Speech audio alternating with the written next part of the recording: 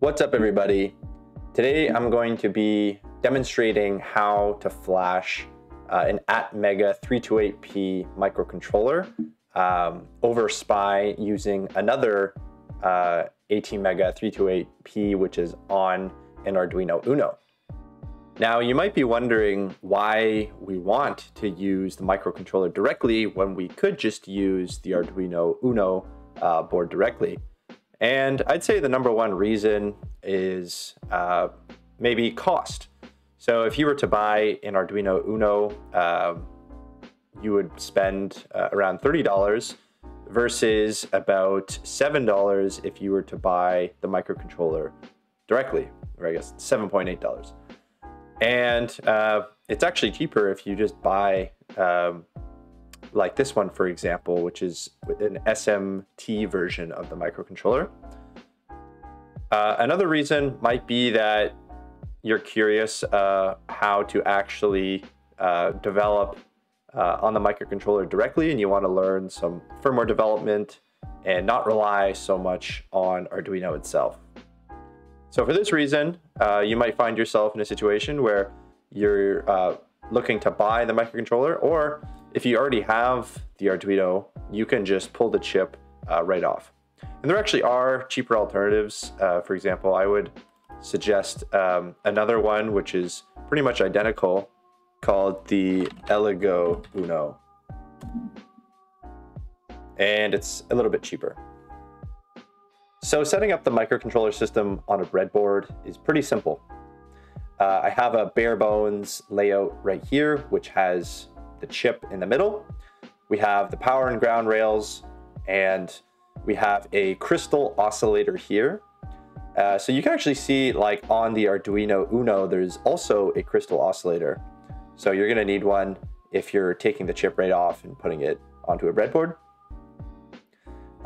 You also need to have a pull-up resistor going to the reset pin. And I added a push button here on the reset pin just in case I wanted to do a reset manually, but you don't need that. And lastly, I have the LED on the pin that I'm going to be controlling in this demo. So the way that the flashing happens is over ICSP, which stands for in-circuit serial programming. And this is essentially just SPI. So I have the pinout for the Atmega 328P here, and we're going to need 6 pins. We're going to need power ground, and then the Mozzie Mizo, source clock, and then reset. And those are going to be hooked up to the respective pins on the Arduino microcontroller, and I'll demonstrate how you can turn the Arduino into a flashing device. Now, I'm not going to spend too much time going into the code for this side project, but I'm just going to briefly explain what I'm trying to do. So I'm trying to blink a certain LED, and this happens to be the same LED that the bootloader blinks, which is convenient because if we hook up an LED in the right spot, we can see the bootloader flash and we can see the GPIO flash when the code is running. So it's a convenient pin to use. So if you're curious, PB5 is actually digital pin 13 if you're using the Arduino framework. But since we're using the microcontroller directly, we have to use the 5th bit of the port B. So I'm just going to briefly go through the code real quick. So there are 2 registers that we need to control, and that would be the port B direction register and the port B data register. I have a period constant here, which is just 2 million, and I'll explain what that's going to do later. And so essentially, we're just going to set the data direction register equal to 1 shifted left 5 times, which is equal to 32, but it doesn't really matter how you write it. We could have written it as 32 or 1 shifted left 5 times. But I like writing it this way because it kind of illustrates better that we want to turn on the 5th port. So that's why we're going to shift 1 left 5 times.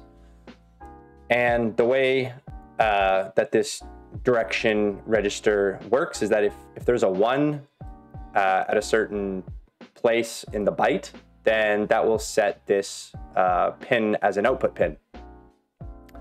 And then in the loop, I have pretty much a custom delay function, which will set the pin either on or off for a certain period of time, and then do it again down here. Now I've set them both to false right now.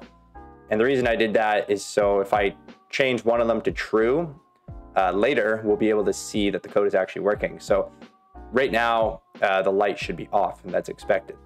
If you're curious what this custom delay does, it's just going to iterate for however many clock cycles defined by period, in this case, 2 million. I wanted to create a program that didn't use any Arduino code, I mean, other than the setup and loop, just kind of as a personal project, but it doesn't really matter too much. The only thing that I really want to kind of demonstrate here is that we can flash this code onto the chip right here. And we're going to do that using another Arduino. So how do we actually get the other Arduino to program the chip that we want? So there's something called an in-serial programmer, and we're going to make this device an in-serial programmer. And the way we can do that is we can go to File, Examples, and we'll go to Arduino ISP, which stands for Arduino In-Serial Programmer. Now, you don't actually need to know really how this code works. The only thing you need to know is that it uses SPI. So you're going to need to know which pins are MOSI, MISO, source clock, and obviously power and ground. And it tells us right here that digital pin 11, 12, and 13 are going to be the pins that we need.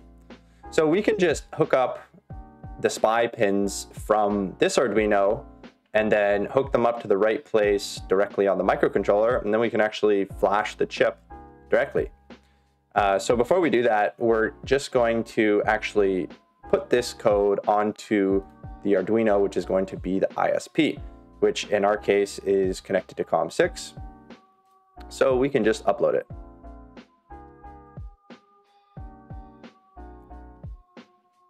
And it is done. So now let's hook up the breadboard. So the first thing we're going to do is connect pin 13, which is the source clock pin, to PB5, which is also source clock on the microcontroller. And then we're going to connect pin 12, which is going to be MISO. And then finally, we're going to connect pin 11, which is going to be the MOSI pin. The last thing we need to do is connect any digital output really to the reset pin. And the default pin is going to be pin 10 in the ISP sketch. So now that we've connected all the ICSP pins, we're ready to flash our code through the Arduino onto the Atmega chip. So we're going to go to our sketch and we're going to double check that the Arduino Uno is still selected. And then you also have to make sure that the programmer type is set to Arduino as ISP. And then go to Sketch and click Upload using Programmer.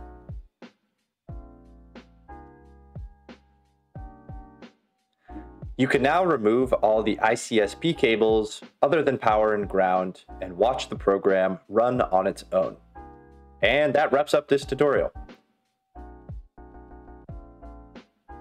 If you enjoyed the video, please drop a like and subscribe, and stay tuned for more tutorials on electronics and firmware.